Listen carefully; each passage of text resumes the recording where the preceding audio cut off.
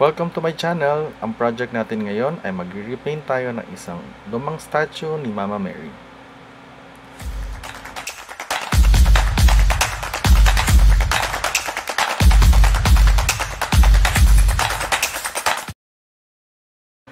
Bago tayo magsimula, make sure na malinis, punasan, dapat walang alikabok. Make sure na matatanggal nyo din yung kamay. Pero sa case ito mukhang mahihirapan tayo, kaya takpan na lang natin bago natin pinturahan.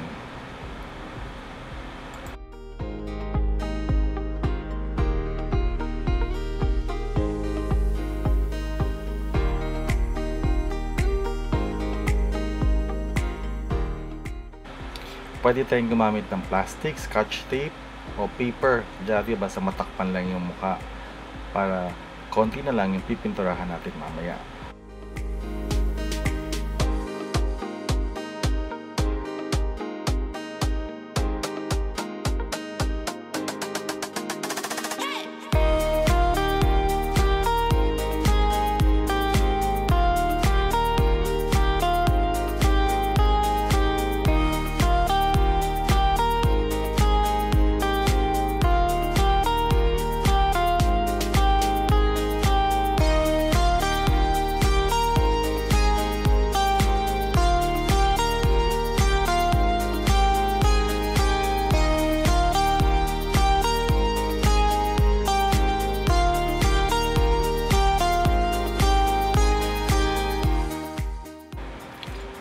Huwag nyo din kalimutang gumamit ng mask para hindi nyo malanghap yung spray paint. Ang gagamitin natin dito ay Vespa White. Medyo madilaw-dilaw siya ng konti. Ayoko kasi nung sobrang puti eh.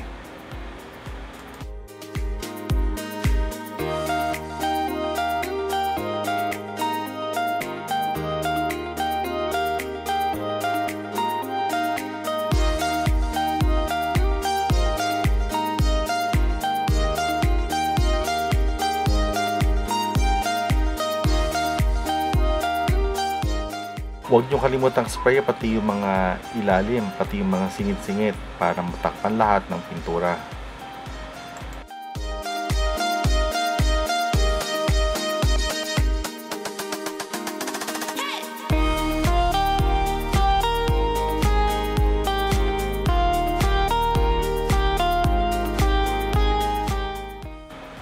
And then, hayaan lang natin siya matuyo for 15 to 30 minutes bago tayo mag-proceed sa next step.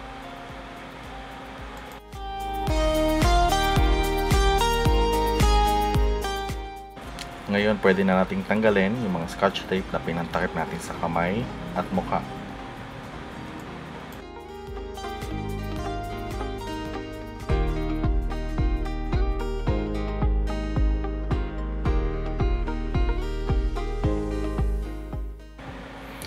Huwag niyong pansinin yung mga lampas kasi mamaya mapipinturahan natin yan gamit yung manipis na pinsel.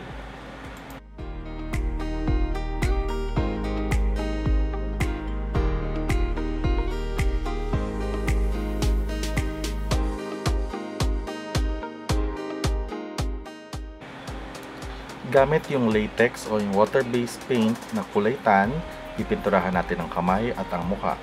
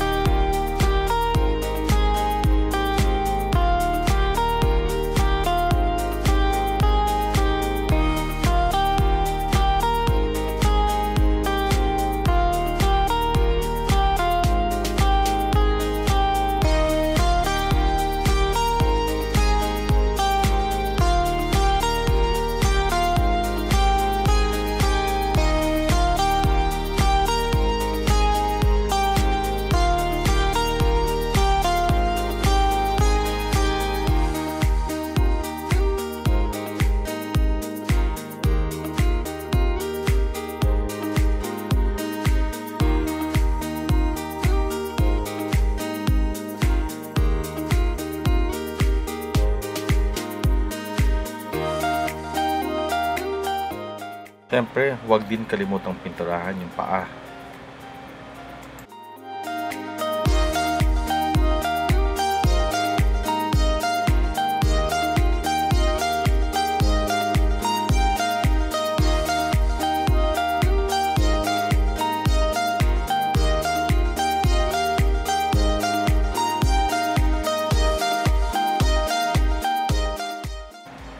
Gamit ang black paint, pinturahan naman natin ang buhok.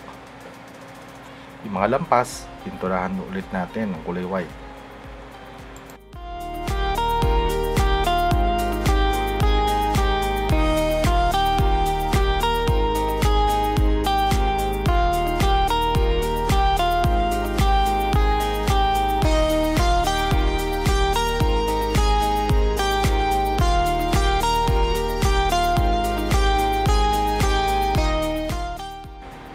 Gamit ang brass gold na spray paint, pinturahan naman natin ang base.